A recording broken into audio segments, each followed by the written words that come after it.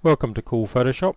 This video comes as a request from a member of the Electric Artist members site, and it's to make a perforated grid background.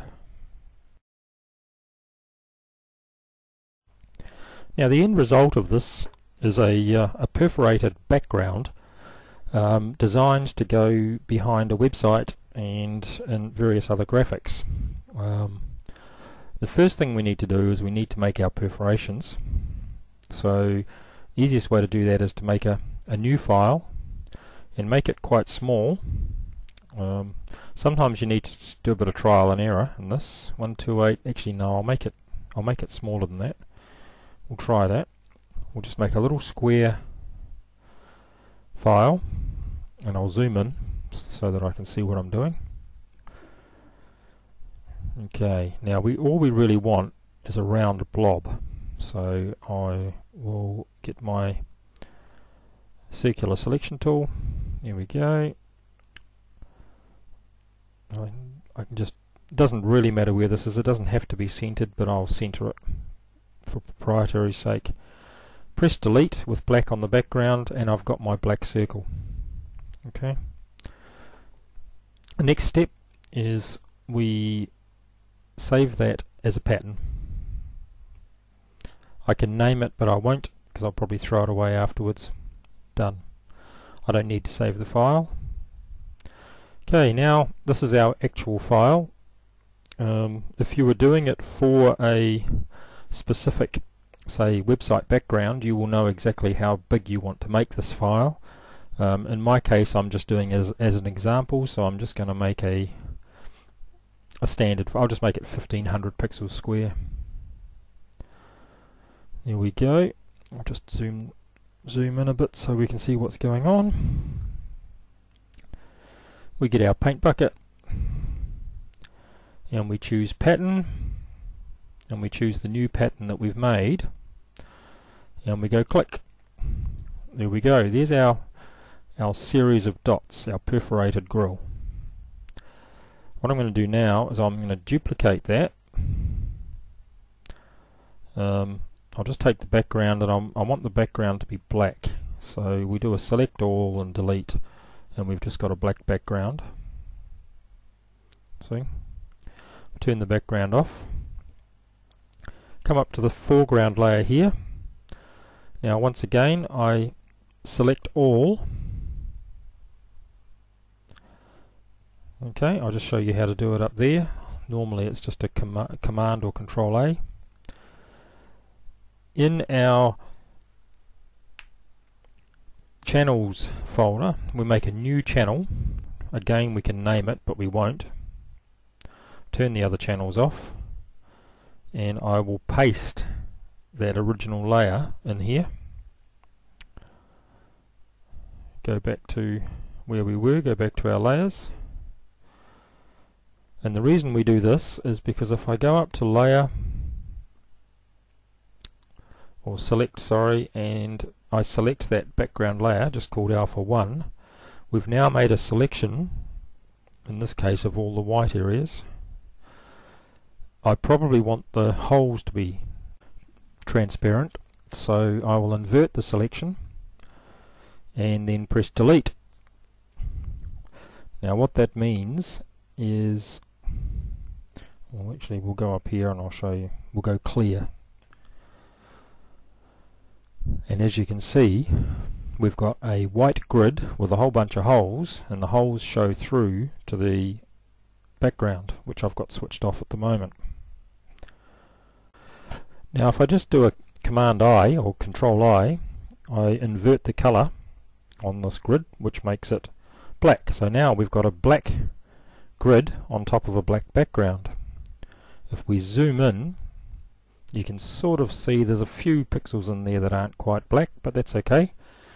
That probably helps the overall file.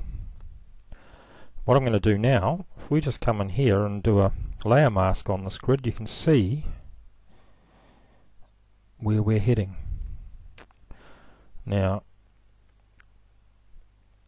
What I'm going to be doing is making a whole bunch of different layers, or a couple of different layers, and keeping them adjustable so that depending on how you want to do this, you can reapply stuff. There's probably quicker and easier ways to do it, but in this case we'll just set this up. Yeah, about like that. As I say, you can do this however you like, but that gives us a little bit of 3D imaging on our grid. Okay, we'll zoom right out. Now, as I said, we'll do this in different layers here, so I'm going to duplicate that layer. I'm going to get rid of that layer mask that I've made on my duplicate layer, and now I'm going to add a texture to this layer.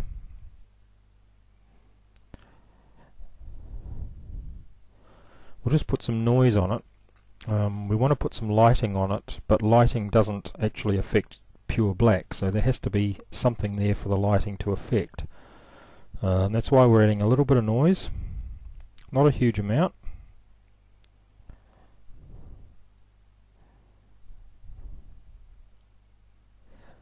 Just try that. Yeah, that'll do. Okay, now with that set, I'll just back up a bit there, and we will now add our lighting, which is render lighting effects.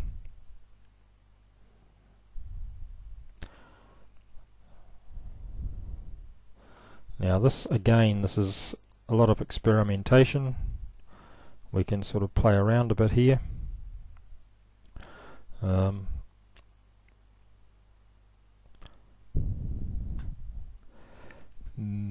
just got to sort of think about exactly where I want this light coming from, where I want it centered.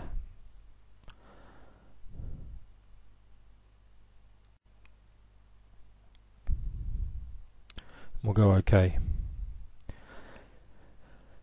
And really it's hardly made a lot of difference to the end result there, so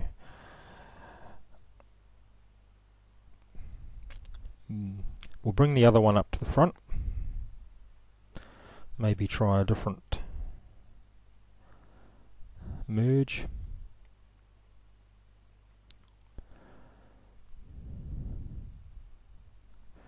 I think what I'll do is I'm going to increase that lighting effect on the background one there.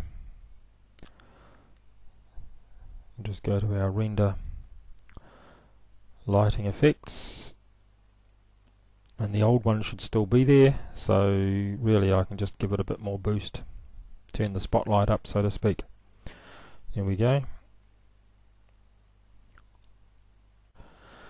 We'll zoom in a bit to sort of see what we've got there. Now without that noise in there, that lighting wouldn't show at all, but the noise is just a little bit wrong, a little bit grating, so we'll make sure that we've got our transparency locked, and we'll go up to blur, and this is a motion blur.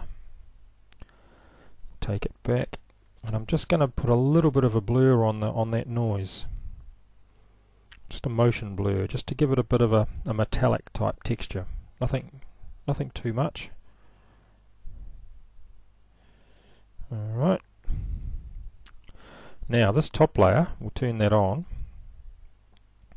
And the easiest way to make this, just set it back to normal, up to full size, and we'll come in here into our blending mode. If I make sure we have this selected here, I basically turn down the whole layer so that only the effect is showing. Now I could have both of these two layers as the same layer. If we zoom in here, you can see. The reason I've done it as two separate layers is it gives me a lot more flexibility in deciding how it's going to look. Okay, just take that back a little bit.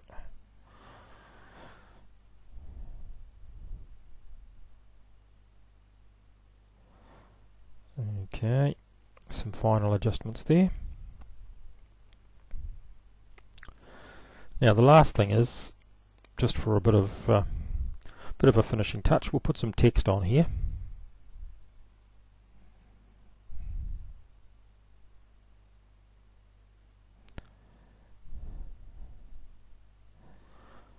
We'll call it the grid and take it up to the top.